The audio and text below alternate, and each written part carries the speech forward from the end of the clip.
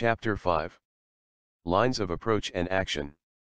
163. So far I have attempted to take stock of our present situation, pointing to the cracks in the planet that we inhabit as well as to the profoundly human causes of environmental degradation. Although the contemplation of this reality in itself has already shown the need for a change of direction and other courses of action, now we shall try to outline the major paths of dialogue which can help us escape the spiral of self-destruction which currently engulfs us.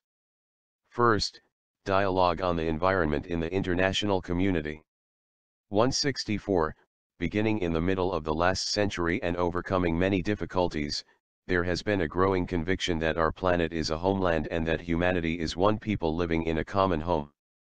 An interdependent world not only makes us more conscious of the negative effects of certain lifestyles and models of production and consumption which affect us all, more importantly, it motivates us to ensure that solutions are proposed from a global perspective, and not simply to defend the interests of a few countries. Interdependence obliges us to think of one world with a common plan. Yet the same ingenuity which has brought about enormous technological progress has so far proved incapable of finding effective ways of dealing with grave environmental and social problems worldwide.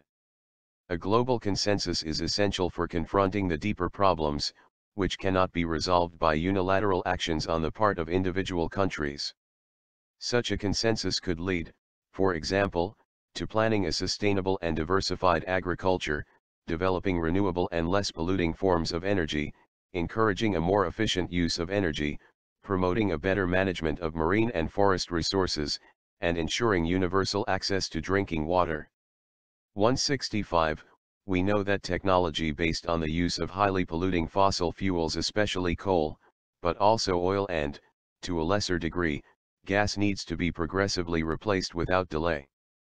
Until greater progress is made in developing widely accessible sources of renewable energy, it is legitimate to choose the less harmful alternative or to find short-term solutions. But the international community has still not reached adequate agreements about the responsibility for paying the costs of this energy transition. In recent decades, environmental issues have given rise to considerable public debate and have elicited a variety of committed and generous civic responses. Politics and business have been slow to react in a way commensurate with the urgency of the challenges facing our world. Although the post-industrial period may well be remembered as one of the most irresponsible in history, nonetheless there is reason to hope that humanity at the dawn of the 21st century will be remembered for having generously shouldered its grave responsibilities. 166. Worldwide, the ecological movement has made significant advances, thanks also to the efforts of many organizations of civil society. It is impossible here to mention them all, or to review the history of their contributions.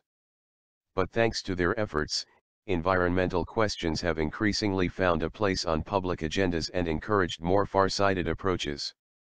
This notwithstanding, recent world summits on the environment have not lived up to expectations because, due to lack of political will, they were unable to reach truly meaningful and effective global agreements on the environment.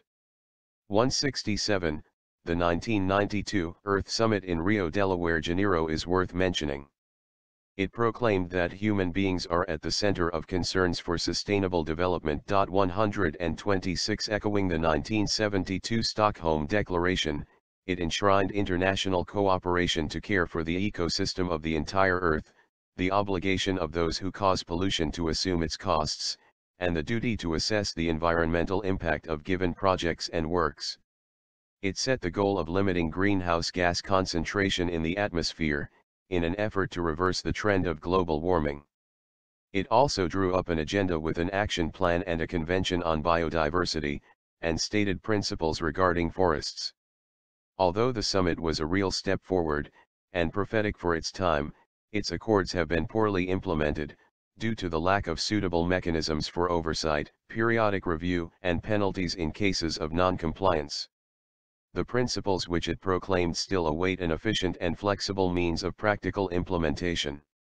168. Among positive experiences in this regard, we might mention, for example, the Basel Convention on Hazardous Wastes, with its system of reporting, standards, and controls. There is also the Binding Convention on International Trade in Endangered Species of Wild Fauna and Flora, which includes on-site visits for verifying effective compliance. Thanks to the Vienna Convention for the Protection of the Ozone Layer and its implementation through the Montreal Protocol and amendments, the problem of the layer's thinning seems to have entered a phase of resolution. 169. As far as the protection of biodiversity and issues related to desertification are concerned, progress has been far less significant. With regard to climate change, the advances have been regrettably few. Reducing greenhouse gases requires honesty, courage, and responsibility, above all on the part of those countries which are more powerful and pollute the most. The Conference of the United Nations on Sustainable Development, Rio+20, Rio de Janeiro 2012, issued a wide-ranging but ineffectual outcome document. International negotiations cannot make significant progress due to positions taken by countries which place their national interests above the global common good. Those who will have to suffer the consequences of what we are trying to hide will not forget this failure of conscience and responsibility. Even as this encyclical was being prepared, the debate was intensifying. We believers cannot fail to ask God for a positive outcome to the present discussions, so that future generations will not have to suffer the effects of our ill-advised delays. 170. Some strategies for lowering pollutant gas emissions call for the internationalization of environmental costs, which would risk imposing on countries with fewer resources burdensome commitments to reducing emissions comparable to those of the more industrialized countries. Imposing such measures penalizes those countries most in need of development. A further injustice is perpetrated under the guise of protecting the environment. Here also, the poor end up paying the price. Furthermore, since the effects of climate change will be felt for a long time to come, even if stringent measures are taken now, some countries with scarce resources will require assistance in adapting to the effects already being produced, which affect their economies. In this context, there is a need for common and differentiated responsibilities. As the bishops of Bolivia have stated, the countries which have benefited from a high degree of industrialization, at the cost of enormous emissions of greenhouse gases, have a greater responsibility for providing a solution to the problems they have caused. 171. The strategy of buying and selling carbon credits can lead to a new form of speculation which would not help reduce the emission of polluting gases worldwide. This system seems to provide a quick and easy solution under the guise of a certain commitment to the environment, but in no way does it allow for the radical change which present circumstances require. Rather, it may simply become a ploy which permits maintaining the excessive consumption of some countries and sectors. 172. For poor countries, the priorities must be to eliminate extreme poverty and to promote the social development of their people. At the same time, they need to acknowledge the scandalous level of consumption in some privileged sectors of their population and to combat corruption more effectively. They are likewise bound to develop less polluting forms of energy production, but to do so they require the help of countries which have experienced great growth at the cost of the ongoing pollution of the planet.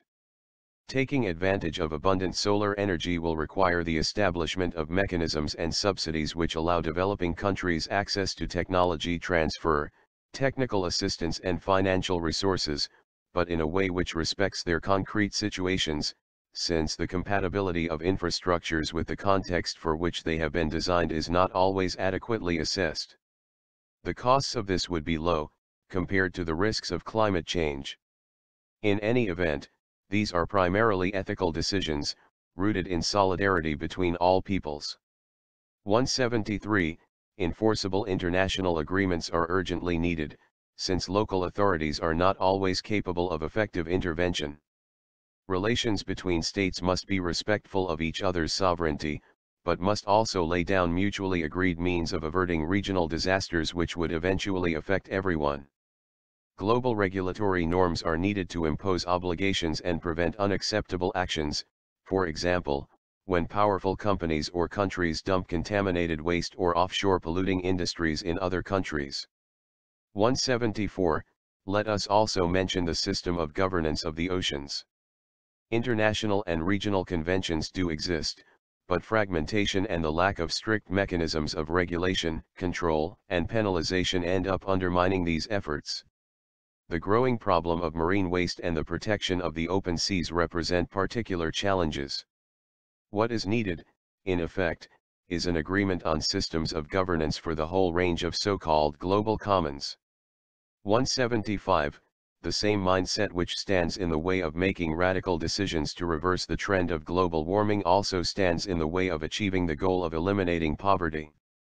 A more responsible overall approach is needed to deal with both problems, the reduction of pollution and the development of poorer countries and regions. The 21st century, while maintaining systems of governance inherited from the past, is witnessing a weakening of the power of nation-states, chiefly because the economic and financial sectors, being transnational, tends to prevail over the political. Given this situation, it is essential to devise stronger and more efficiently organized international institutions, with functionaries who are appointed fairly by agreement among national governments, and empowered to impose sanctions. As Benedict XVI has affirmed in continuity with the social teaching of the Church, to manage the global economy, to revive economies hit by the crisis, to avoid any deterioration of the present crisis and the greater imbalances that would result, to bring about integral and timely disarmament, food security, and peace, to guarantee the protection of the environment and to regulate migration. For all this, there is urgent need of a true world political authority, as my predecessor blessed John the 23rd indicated some years ago. Diplomacy also takes on new importance in the work of developing international strategies which can anticipate serious problems affecting us all. Second, dialogue for new national and local policies. 176. There are not just winners and losers among countries, but within poorer countries themselves. Hence different responsibilities need to be identified. Questions related to the environment and economic development can no longer be approached only from the standpoint of differences between countries, they also call for greater attention to policies on the national and local levels. 177. Given the real potential for a misuse of human abilities, individual states can no longer ignore their responsibility for planning, coordination, oversight, and enforcement within their respective borders. How can a society plan and protect its future amid constantly developing technological innovations?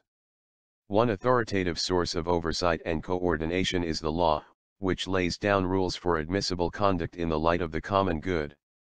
The limits which a healthy, mature, and sovereign society must impose are those related to foresight and security, regulatory norms, timely enforcement, the elimination of corruption, effective responses to undesired side effects of production processes, and appropriate intervention where potential or uncertain risks are involved.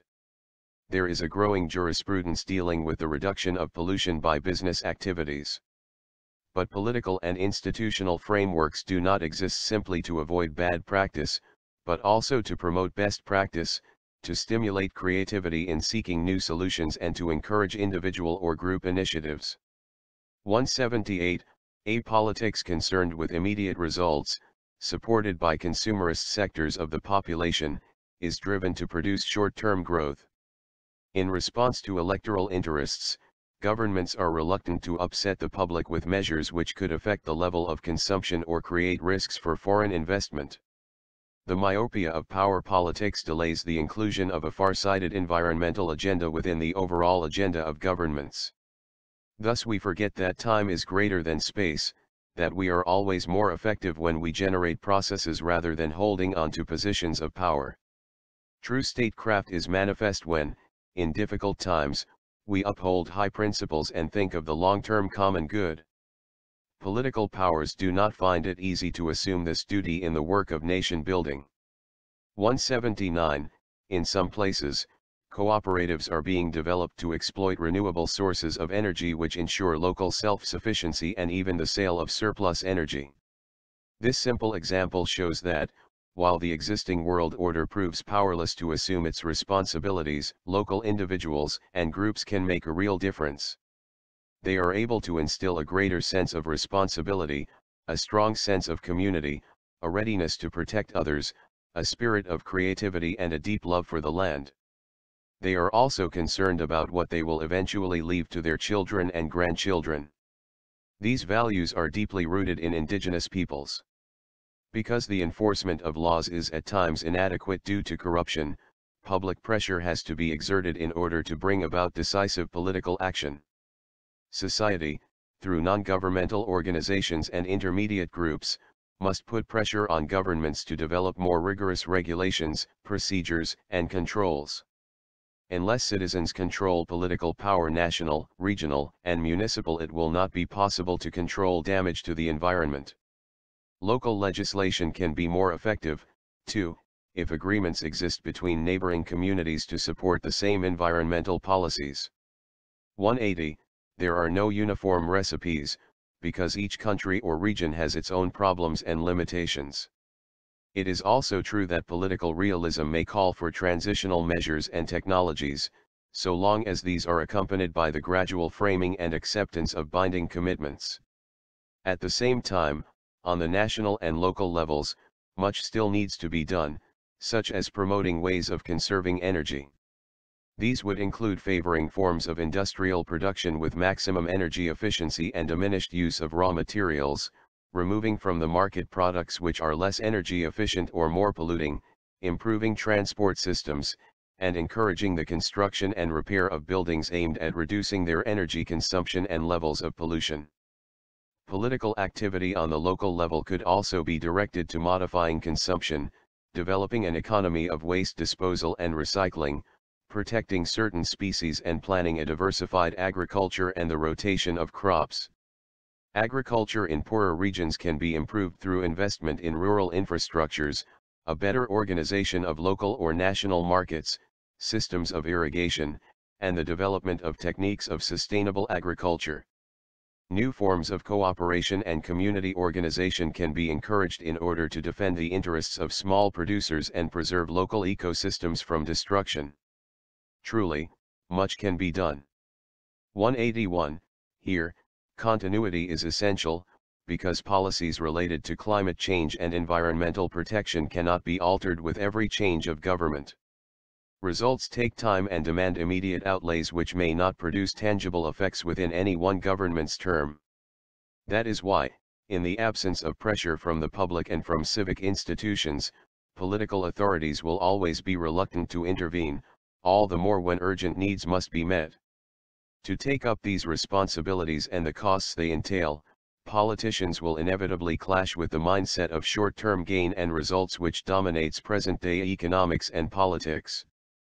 But if they are courageous, they will attest to their God-given dignity and leave behind a testimony of selfless responsibility. A healthy politics is sorely needed, capable of reforming and coordinating institutions, promoting best practices and overcoming undue pressure and bureaucratic inertia. It should be added, though, that even the best mechanisms can break down when there are no worthy goals and values, or a genuine and profound humanism to serve as the basis of a noble and generous society. Third, dialogue and transparency in decision-making. 182. An assessment of the environmental impact of business ventures and projects demands transparent political processes involving a free exchange of views. On the other hand, the forms of corruption which conceal the actual environmental impact of a given project, in exchange for favors, usually produce specious agreements which fail to inform adequately and to allow for full debate. 183. Environmental impact assessment should not come after the drawing up of a business proposition or the proposal of a particular policy, plan, or program. It should be part of the process from the beginning, and be carried out in a way which is interdisciplinary, transparent, and free of all economic or political pressure. It should be linked to a study of working conditions and possible effects on people's physical and mental health, on the local economy and on public safety. Economic returns can thus be forecast more realistically, taking into account potential scenarios and the eventual need for further investment to correct possible undesired effects. A consensus should always be reached between the different stakeholders, who can offer a variety of approaches, solutions, and alternatives. The local population should have a special place at the table. They are concerned about their own future and that of their children, and can consider goals transcending immediate economic interest. We need to stop thinking in terms of interventions to save the environment in favor of policies developed and debated by all interested parties. The participation of the latter also entails being fully informed about such projects and their different risks and possibilities. This includes not just preliminary decisions but also various follow-up activities and continued monitoring. Honesty and truth are needed in scientific and political discussions. These should not be limited to the issue of whether or not a particular project is permitted by law. 184. In the face of possible risks to the environment which may affect the common good now and in the future, decisions must be made based on a comparison of the risks and benefits foreseen for the various possible alternatives. This is especially the case when a project may lead to a greater use of natural resources, higher levels of emission or discharge, an increase of refuse, or significant changes to the landscape, the habitats of protected species or public spaces. Some projects, if insufficiently studied, can profoundly affect the quality of life of an area due to very different factors such as unforeseen noise pollution, the shrinking of visual horizons, the loss of cultural values, or the effects of nuclear energy use.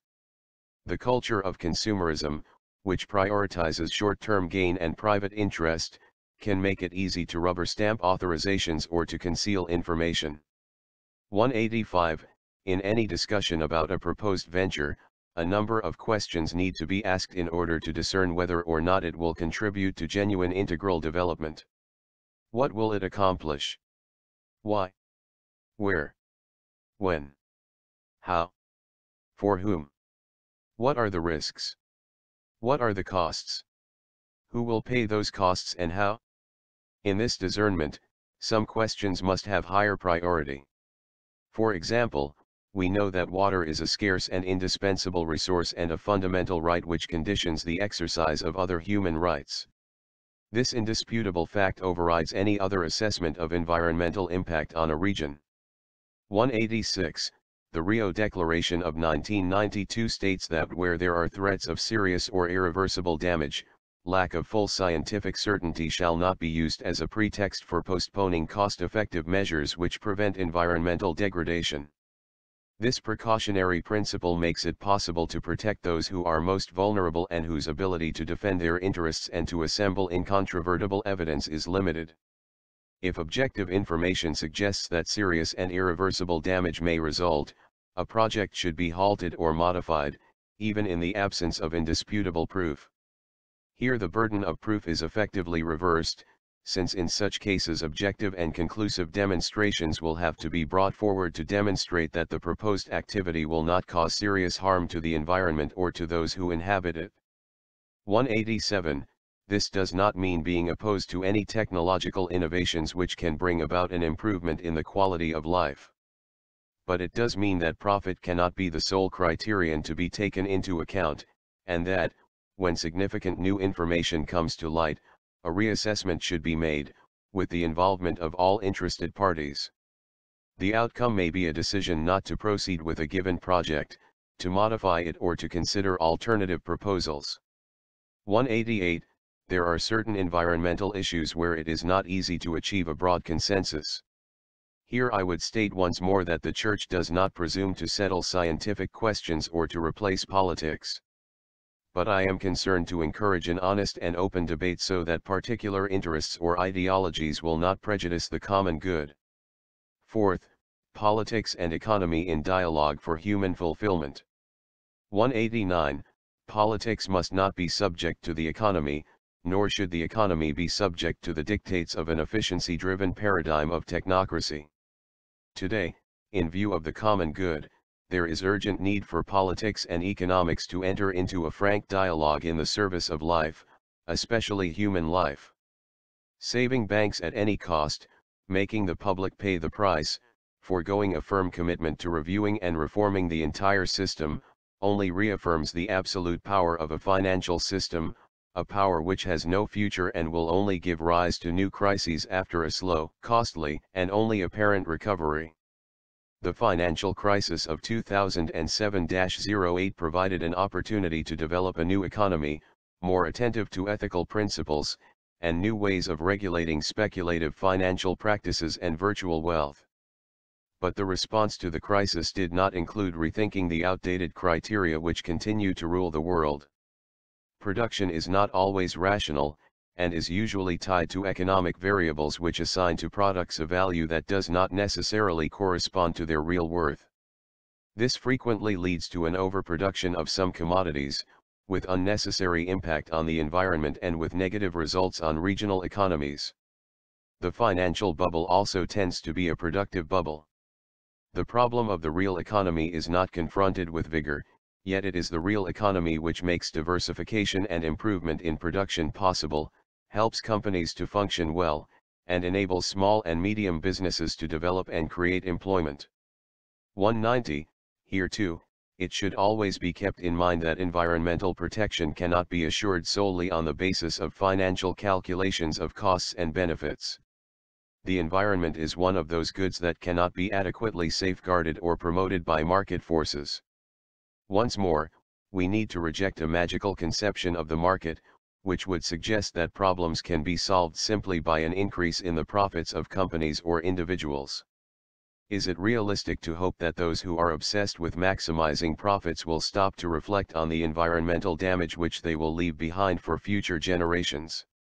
Where profits alone count, there can be no thinking about the rhythms of nature, its phases of decay and regeneration, or the complexity of ecosystems which may be gravely upset by human intervention. Moreover, biodiversity is considered at most a deposit of economic resources available for exploitation, with no serious thought for the real value of things, their significance for persons and cultures, or the concerns and needs of the poor. 191. Whenever these questions are raised, some react by accusing others of irrationally attempting to stand in the way of progress and human development.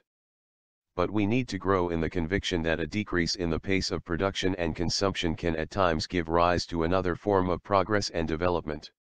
Efforts to promote a sustainable use of natural resources are not a waste of money, but rather an investment capable of providing other economic benefits in the medium term. If we look at the larger picture, we can see that more diversified and innovative forms of production which impact less on the environment can prove very profitable.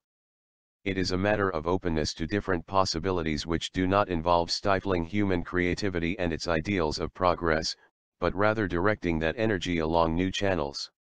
192. For example, a path of productive development, which is more creative and better directed, could correct the present disparity between excessive technological investment in consumption and insufficient investment in resolving urgent problems facing the human family. It could generate intelligent and profitable ways of reusing, revamping and recycling, and it could also improve the energy efficiency of cities. Productive diversification offers the fullest possibilities to human ingenuity to create and innovate, while at the same time protecting the environment and creating more sources of employment. Such creativity would be a worthy expression of our most noble human qualities, for we would be striving intelligently, boldly, and responsibly to promote a sustainable and equitable development within the context of a broader concept of quality of life. On the other hand, to find ever new ways of despoiling nature, purely for the sake of new consumer items and quick profit, would be, in human terms, less worthy and creative, and more superficial. 193. In any event, if in some cases sustainable development were to involve new forms of growth, then in other cases, given the insatiable and irresponsible growth produced over many decades, we need also to think of containing growth by setting some reasonable limits and even retracing our steps before it is too late. We know how unsustainable is the behavior of those who constantly consume and destroy, while others are not yet able to live in a way worthy of their human dignity. That is why the time has come to accept decreased growth in some parts of the world, in order to provide resources for other places to experience healthy growth. Benedict XVI has said that technologically advanced societies must be prepared to encourage more sober lifestyles, while reducing their energy consumption and improving its efficiency. 194. For new models of progress to arise, there is a need to change models of global development, This will entail a responsible reflection on the meaning of the economy and its goals with an eye to correcting its malfunctions and misapplications.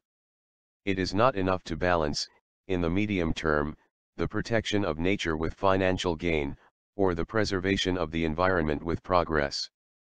Halfway measures simply delay the inevitable disaster. Put simply, it is a matter of redefining our notion of progress. A technological and economic development which does not leave in its wake a better world and an integrally higher quality of life cannot be considered progress. Frequently, in fact, people's quality of life actually diminishes by the deterioration of the environment, the low quality of food or the depletion of resources in the midst of economic growth. In this context, talk of sustainable growth usually becomes a way of distracting attention and offering excuses. It absorbs the language and values of ecology into the categories of finance and technocracy, and the social and environmental responsibility of businesses often gets reduced to a series of marketing and image-enhancing measures. 195. The principle of the maximization of profits, frequently isolated from other considerations, reflects a misunderstanding of the very concept of the economy. As long as production is increased, little concern is given to whether it is at the cost of future resources or the health of the environment. As long as the clearing of a forest increases production, no one calculates the losses entailed in the desertification of the land, the harm done to biodiversity or the increased pollution. In a word, businesses profit by calculating and paying only a fraction of the costs involved. Yet only when the economic and social costs of using up shared environmental resources are recognized with transparency and fully borne by those who incur them, not by other peoples or future generations, can those actions be considered ethical. An instrumental way of reasoning, which provides a purely static analysis of realities in the service of present needs, is at work whether resources are allocated by the market or by state central planning. 196.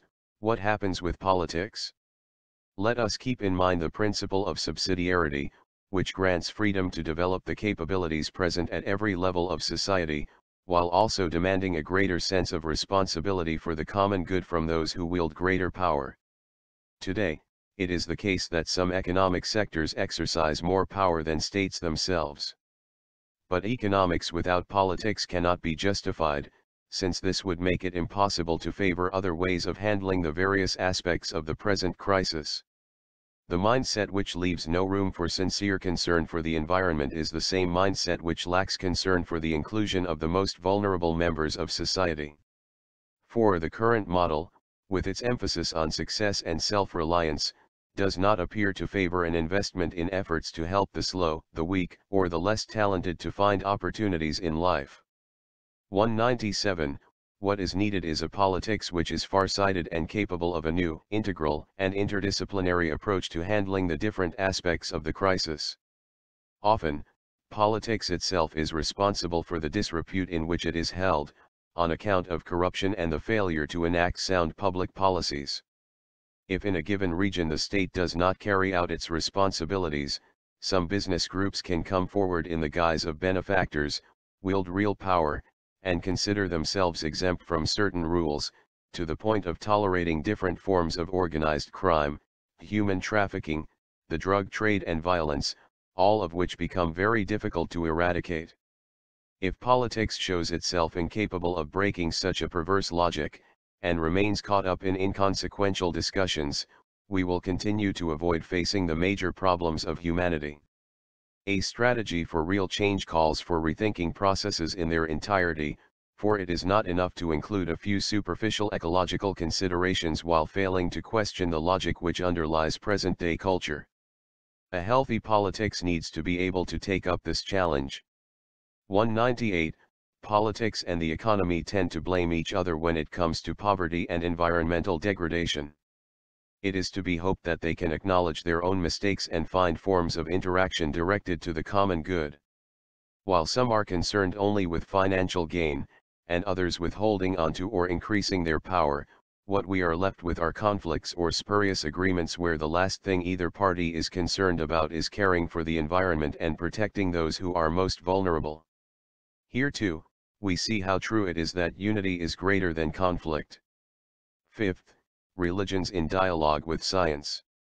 199, it cannot be maintained that empirical science provides a complete explanation of life, the interplay of all creatures and the whole of reality. This would be to breach the limits imposed by its own methodology. If we reason only within the confines of the latter, little room would be left for aesthetic sensibility, poetry, or even reason's ability to grasp the ultimate meaning and purpose of things. I would add that religious classics can prove meaningful in every age, they have an enduring power to open new horizons. Is it reasonable and enlightened to dismiss certain writings simply because they arose in the context of religious belief? It would be quite simplistic to think that ethical principles present themselves purely in the abstract, detached from any context. Nor does the fact that they may be couched in religious language detract from their value in public debate. The ethical principles capable of being apprehended by reason can always reappear in different guise and find expression in a variety of languages, including religious language. 200. Any technical solution which science claims to offer will be powerless to solve the serious problems of our world if humanity loses its compass, if we lose sight of the great motivations which make it possible for us to live in harmony, to make sacrifices and to treat others well. Believers themselves must constantly feel challenged to live in a way consonant with their faith and not to contradict it by their actions. They need to be encouraged to be ever open to God's grace and to draw constantly from their deepest convictions about love, justice, and peace. If a mistaken understanding of our own principles has at times led us to justify mistreating nature, to exercise tyranny over creation, to engage in war, injustice, and acts of violence, we believers should acknowledge that by so doing we were not faithful to the treasures of wisdom which we have been called to protect and preserve. Cultural limitations in different eras often affected the perception of these ethical and spiritual treasures, yet by constantly returning to their sources, religions will be better equipped to respond to today's needs. 201. The majority of people living on our planet profess to be believers. This should spur religions to dialogue among themselves for the sake of protecting nature, defending the poor, and building networks of respect and fraternity. Dialogue among the various sciences is likewise needed, since each can tend to become enclosed in its own language, while specialization leads to a certain isolation and the absolutization of its own field of knowledge. This prevents us from confronting environmental problems effectively. An open and respectful dialogue is also needed between the various ecological movements, among which ideological conflicts are not infrequently encountered. The gravity of the ecological crisis demands that we all look to the common good, embarking on a path of dialogue which demands patience, self-discipline, and generosity, always keeping in mind that realities are greater than ideas.